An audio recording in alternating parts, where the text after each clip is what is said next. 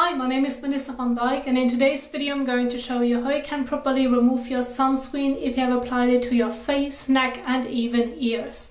Now I highly recommend doing this in the shower. It is much more convenient, less of a mess, and you're making sure that you can reach every area compared to if you would do this above the sink.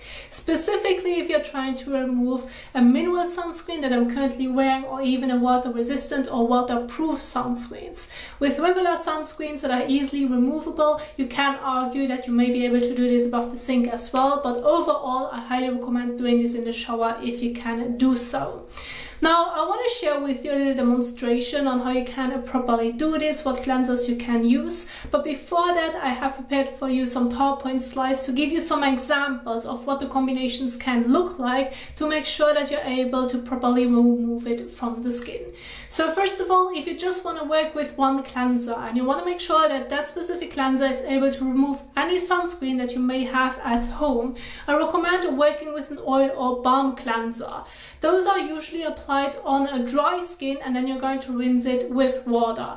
And an oil or balm cleanser is able to remove any sunscreen, even mineral sunscreens and water resistant or waterproof sunscreens, and to some extent makeup as well. So if that specific oil or balm cleanser does not leave a weird residue afterwards and you were able to properly get your sunscreen off the skin, you haven't missed any specific area, you can just use your oil or balm cleanser on its own. However, if you have missed certain areas, or you think, well, my oil or balm cleanser usually leaves a weird residue afterwards that I do not like based on the feeling on the skin surface, I prefer to do a double cleanse, well then you can go ahead and do so. And a double cleanse refers usually to using at first an oil or balm cleanser as your first cleansing step, and then you're moving on to a water-based cleanser. This can be a gentle cleanser for your specific skin type. And so you can see the examples right here. So then you would apply your oil or balm cleanser on a dry skin, rinse it off with water, leave your skin wet, and then move on to your regular cleanser. And then apply it, rinse it off, and then there you have it. Or if you usually like to work with specific treatment cleansers, exfoliating acid cleansers, I highly recommend not applying those on your sunscreen, but make sure that you can properly remove your sunscreen at first with an oil or balm cleanser and then target your specific skin concern, such as for example acne prone skin, so that you're not going to mix it with your sunscreen, but you can really have the direct contact with your skin to really improve your issues. And so there you have another example of how you can work with it if you should have a treatment cleanser at home. Now, at first I want to get started by just using an oil or balm cleanser, and then later on I want to lead into the double cleanse so that you can see both ways.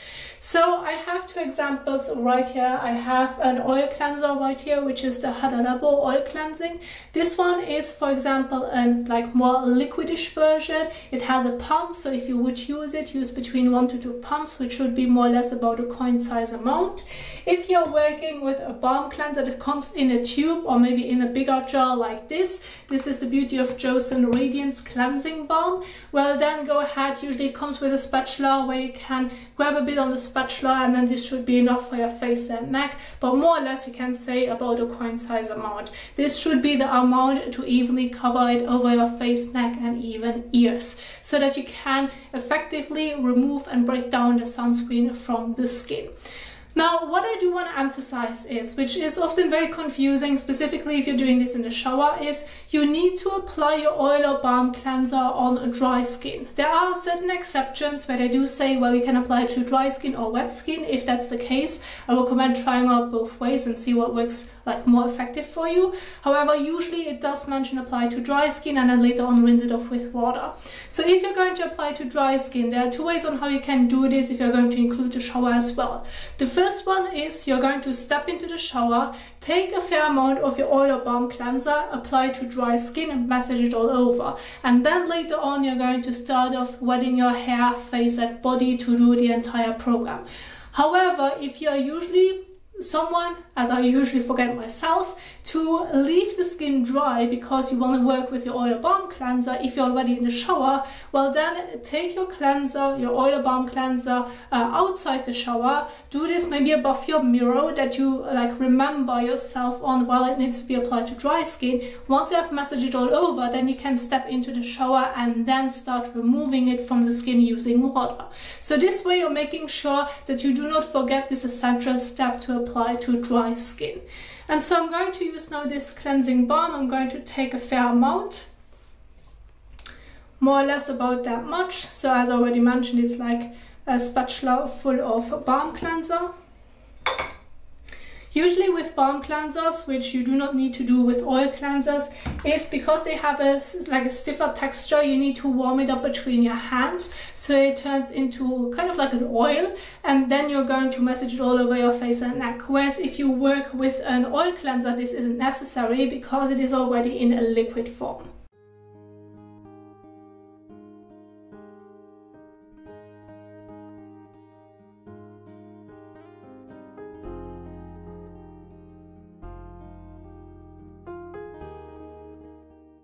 So take your time to massage your oil or balm cleanser over your face and neck. You can even use it around the eyes. Just make sure to not get it into your eyes, not into your mouth.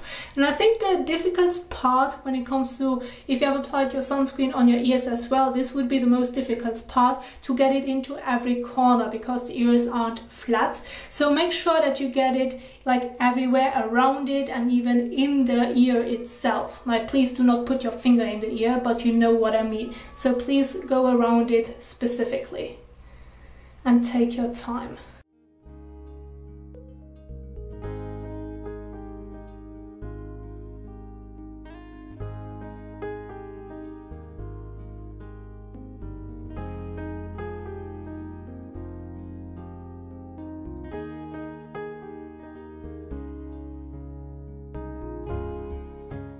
So once you have massaged it all over, you now can go ahead and rinse it off with lukewarm water to warm water so it feels comfortable on the skin and that you can properly remove the cleanser from the skin. Now I do want to emphasize that in between, when just using one cleanser, your oil or balm cleanser, or when doing the double cleanse, in between you can go ahead and use a soft and fresh washcloth. Those are also referring to makeup cloths. Those are extremely soft on the skin and you can wet them, and then in between I'm going to now rinse most of the oil cleanser off and then I'm going to wet the washcloth, and this can help me to properly remove the oil cleanser and even the sunscreen from the skin surface, and it allows me to get around the eyes, to get specifically between the ears, so that I'm making sure that I'm able to properly take it off the skin.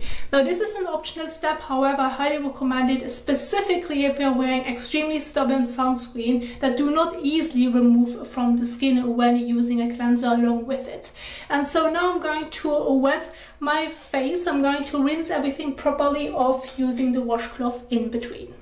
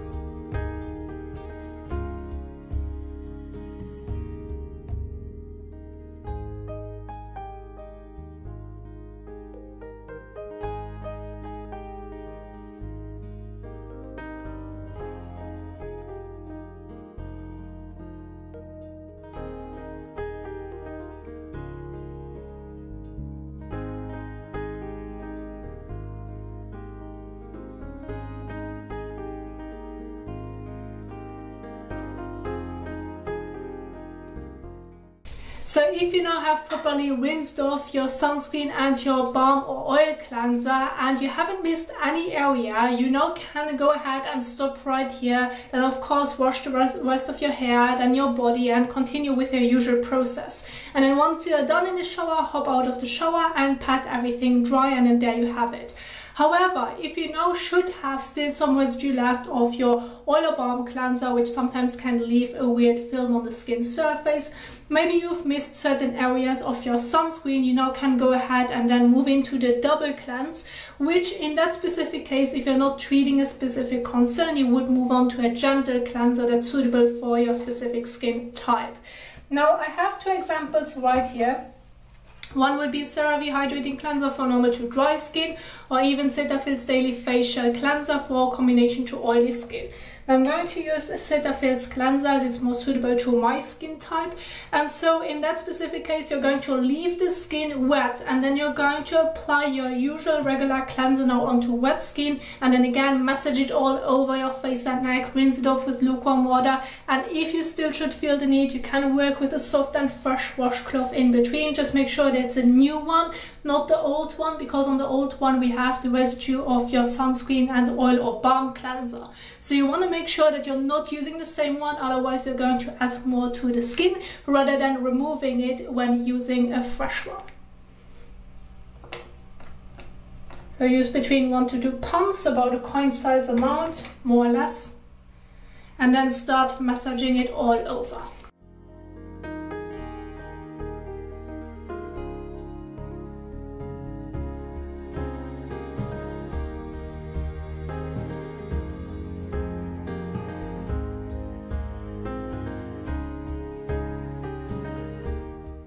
So now go ahead and rinse it off again with lukewarm water to warm water, and if you like to use a soft and fresh washcloth in between.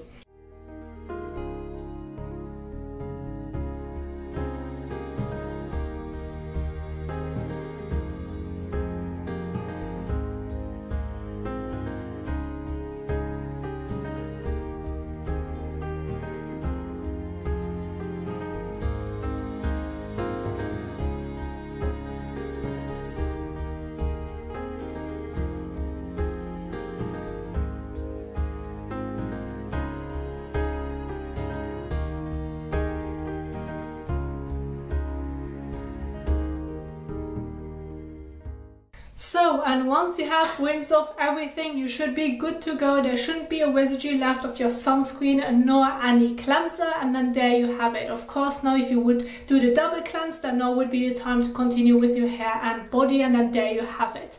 Now I just want to keep my main focus to the face, neck and ears where I have applied the sunscreen, so I'm going to stop right here. You saw both methods on how you can work with the different cleansers, depending even onto your preference, as well as how you can effectively remove it in the shower.